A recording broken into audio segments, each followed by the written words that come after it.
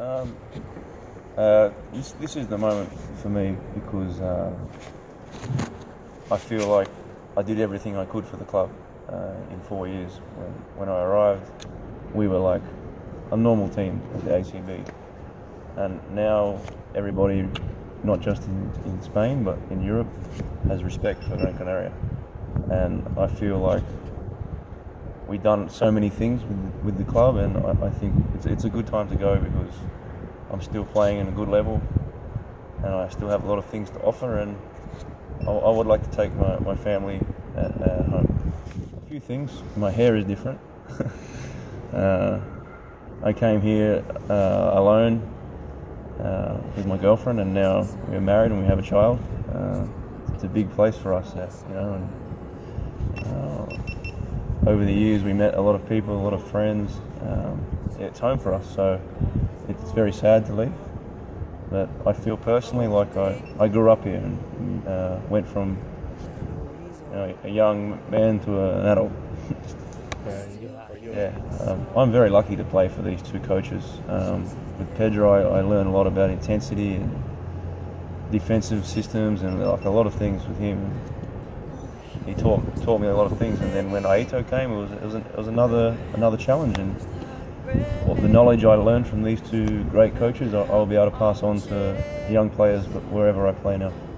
Yeah, I mean, when I arrived here, I understood what the club was. We weren't one of the great teams like Barcelona, Madrid, Baskonia, Malaga. We were Gran Canaria, and to achieve this was amazing, man. And I really felt when this happened, the whole island got behind the team, and since that moment, every season we take more steps. And to reach the semi-final, okay, it wasn't the final, but it felt like we won the cup. And after the game, we thanked the fans, and in the street after was a great moment. And these are memories that I'll never forget. And it was great to spend it with this club. This season was really good. We had a very intense locker room. We would come to work every day, and I remember in practice almost one time per week there was a fight, and a lot of the times I was in the fights because it was just so competitive, and because of this I think is the reason why we had a lot of success on the court. Unfortunately the playoff at the end we didn't do so well, but we won a game home, and we had a chance to make the semi-final, but we didn't. This year was very good, and probably one of the best moment for me was when my daughter was born in this season, and I'll never forget that moment. Yeah, this was great because we showed all of Europe who we are. Gran Canaria had played in the Euro Cup a lot of years before, but always did normal. This year we said we put the team on the map, and I think a lot of players now want to come and play here. It's a place to be, and I was talking with Sasu yesterday, and we both agree that now it's more than just a team now. It's a great club, a good atmosphere, and people respect Gran Canaria. Yeah, absolutely. This was great because we were on the national stage, and everyone in Spain, I think, watched the final, and it was great exposure for the island, and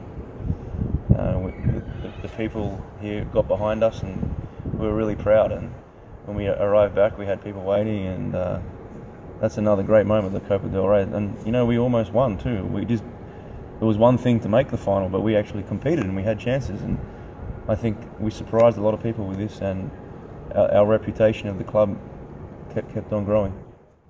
No, I was pretty proud of those moments.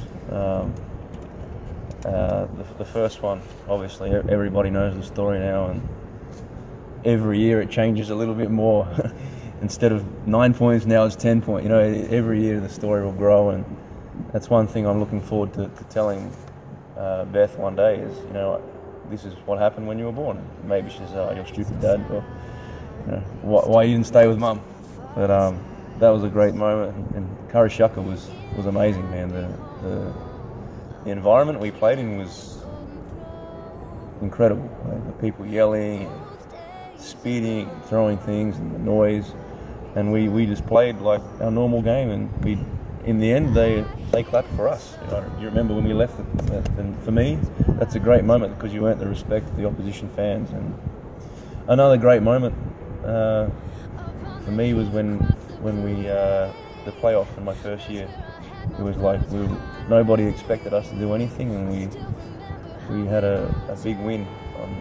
We beat Victoria on the Sunday, and I hit a shot with maybe 20 seconds to go, which kind of finished it. And I'll remember that shot for a lot of time. First, because I was surprised because Ryan passed me the ball, but it was a good pass, and I shot it. And that group of guys was very close. We didn't have a big rotation, so everybody had to work really hard in their roles. And now only me and Eldest survived that 4 years, and it was a good moment. It's funny because I feel like I've done everything I can here. It would have been nice to win a title, but I think we did what we were expected to do, and even I think we exceeded a lot of expectations as well. And so I don't leave anything unturned here. I enjoyed my time here. My family loved the city and the island, and this great environment we have here. And one day maybe I'll come back and watch a game in the arena from the VIP. Oh, for sure. I mean, I lived here for 4 years, and I grew up a lot here with my wife, and we turned, what we thought maybe I'd be here for 1 year became 4. So there's a reason why I kept coming back, because I love the place and I love the people here, the support we have. It's a very home-like feel for us, and we are so far. We are like 30 hours away, but for us it felt like a little part of Australia.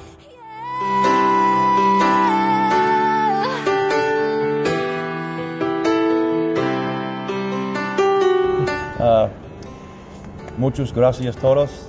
Thank you, everybody. My journey here was amazing. I enjoyed every year, every game, every moment, both in the SID and the arena. Thank you to all the people, the club, the staff, everybody, anybody involved in Gran Canaria, the people. I love living here, and hope to see you again one day. And as I always say, let's go Cracks. Vamos Granca. Thank you.